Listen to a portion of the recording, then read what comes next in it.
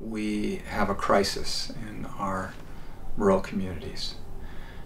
We have a crisis related to the affordability of homes. We have a crisis related to the energy efficiency of those homes. We have an economic crisis in our rural villages. Just their ability to put a roof over their head is very much in question, and keeping that place warm. Nearly 100 miles above the Arctic Circle lies the small community of Anaktuvuk Pass. There are no roads or navigable rivers into the village and few surrounding resources.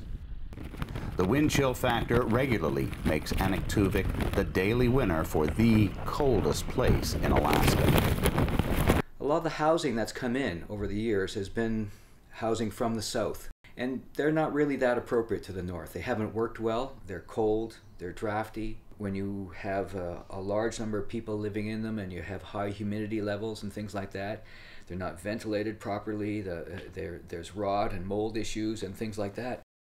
Compounding the problem is the high cost of building in rural Alaska. Transporting materials and workers to build homes in the Arctic is difficult and expensive. As a result, there's a waiting list for people to get new housing. Many names have been on that list for 10 years. CCHRC has partnered with a number of other agencies to form a project called the Sustainable Northern Shelter.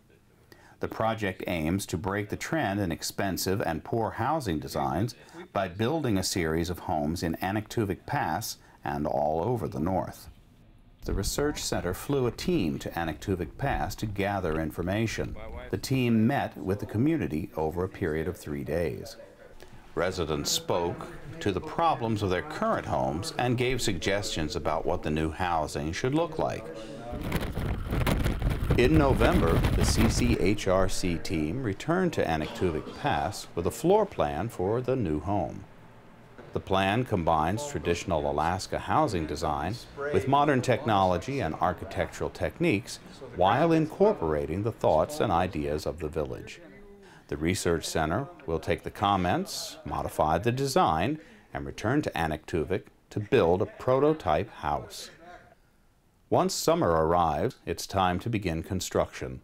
Students from Ilisavik College in Barrow were on site to learn construction methods and build the prototype house.